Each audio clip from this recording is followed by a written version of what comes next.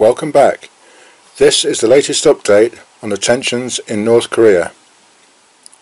On Thursday, two Chinese Su-30 flanker jets intercepted a United States Air Force WC-135 Constant Phoenix over the East China Sea. This is a large jet used for atmospheric sampling and has been sent by the US Air Force to the region to monitor a possible sixth nuclear test by North Korea.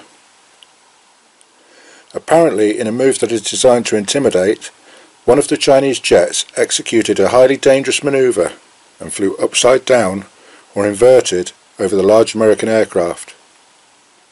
A spokesman for the US Air Force said the unprofessional incident was being investigated and the issue would be addressed with China through diplomatic and military channels. A mistake by either the US or Chinese pilots could have resulted in a collision and the loss of both aircraft and crews. This highlights how the tensions in the North Korean peninsula have drawn in some major global players, resulting in potentially dangerous incidents. In other news, the US Navy has sent another aircraft carrier to the area.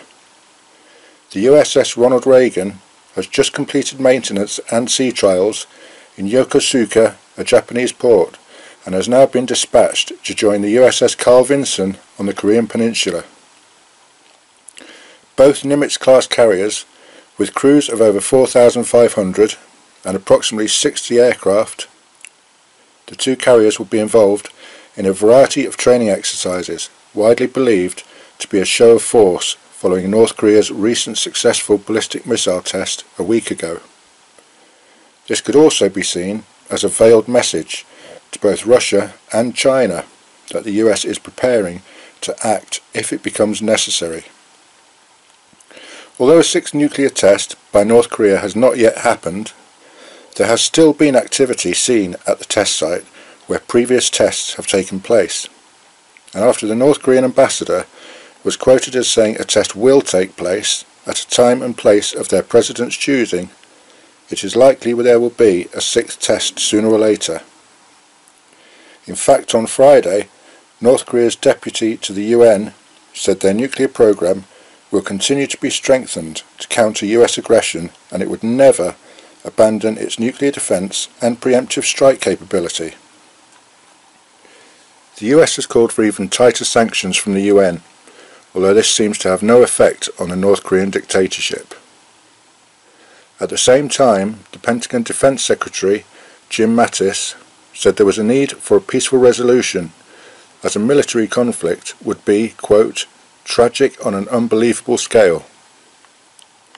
Two other US defense officials confirmed this week that the ballistic missile test by North Korea was successful and showed a controlled, planned re-entry, showing a considerable advancement in their missile program.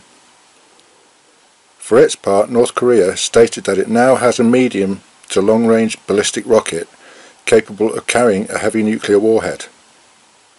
This comes at the same time as a piece of propaganda footage emerged showing Kim Jong-un's proposed missile routes to 4 US targets. Possibly leaked on purpose as a warning to President Donald Trump, it shows the targeted areas of Hawaii, San Diego, Barksdale Air Force Base and Washington, D.C., after Kim promised to reduce the US to ashes and strike at the heart of America. The state of Hawaii has even become so concerned it has applied for fallout shelters in order to protect its citizens.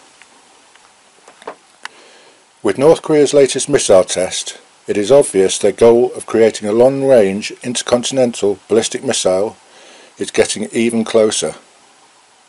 In his relatively short rule as North Korea's leader, Kim Jong-un has conducted an incredible 75 missile tests, and the North Koreans are learning more with each one, whether successful or not.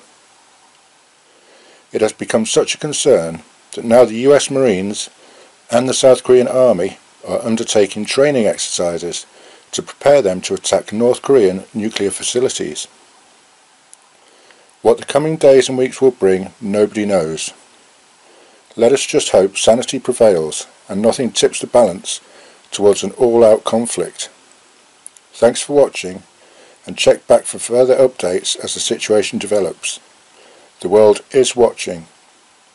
Hit that like button and be good to each other. This is Gruftikins signing off.